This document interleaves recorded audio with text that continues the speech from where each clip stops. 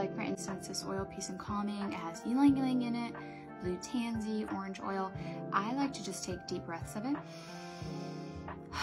And it just really is invigorating. You know, they affect your mood, your memory, your hormones, because when you smell something, it affects the limbic portion of your brain, and it's just amazing. I also like to use them topically as like a perfume oil. So I'll put it on my wrist. The thing about perfumes is, you know, I use perfumes occasionally, but I try to stay away from them too much because there's like trade secrets and they don't have to disclose what's in there. So if I can, you know, wear an essential oil and I get, you know, that same like yummy, lovely effect, then I'm gonna try to do that instead.